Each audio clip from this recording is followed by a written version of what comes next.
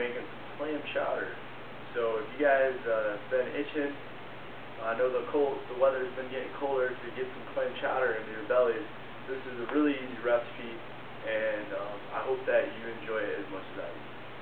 Thanks. So the first thing you want to do is get all your main ingredients.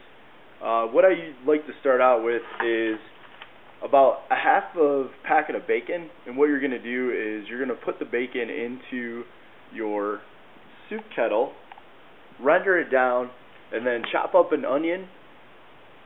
Use the bacon fat to saute the onion and the carrots. And in the meantime, what you're going to do is soak your kettle with the clam juice. And I usually use the clam juice and add another 4 cups of water and let that boil the potatoes. So let's go ahead and get this party started. Alright. As you can see, I already got the bacon going.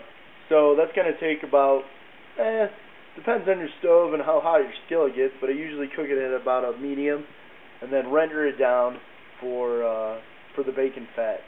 And then over here, I've started mincing up my onions. Good way to do this without crying is to first cut it in planks and then cut it down into quarters, so you don't end up sobbing like a baby while you're doing this, because it's definitely not fun. So let's get this going here. All right. So as you can see, we got our bacon, onion, carrots. I added a little fresh basil, and that's rendering down right now. I wish everybody at home could smell this. It's something that will definitely be tickling your fancy. And then over here, I got about 4 cups of clam juice and 4 cups of water mixed in with some Better Than bouillon. And Better Than bouillon, you can get that at any local grocery store. And what I did is I added my potatoes in there, so these are getting a bath right now. I'm going to let that boil, soak in. What we're going to do with this when it's all cooked down is we're going to make a roux out of it. And if you're not sure what a roux is, basically we're going to add some flour, and then I'm going to add about a little under a half a cup of heavy whipping cream, which I have in the refrigerator. So once we get that going, we'll add this actually to that, and then add the rest of our cream, and that'll give us pretty much our clam chowder. It's not very difficult to make this. It takes, basically, when you get everything, it takes basically about a half hour. So I hope you guys are enjoying this, and next hopefully will be the finished product.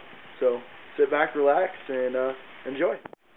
Alright, so we're almost there. We got our roux going, and that's about ready to be added into our half clam juice, half chicken stock, and we're letting those potatoes boil down, and then we're gonna get this party going, and hopefully the finished product will be coming up soon. See ya.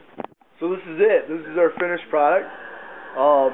It's pretty much on the go here. So I mean, basically, I'm just letting it cool down, and then I'm definitely gonna enjoy every last bite of this scrumptious meal provided to you by Brian Schwartz. So I hope you guys try it out. It's pretty simple. So let me know what you think if you do. All right, this is Brian Schwartz signing off.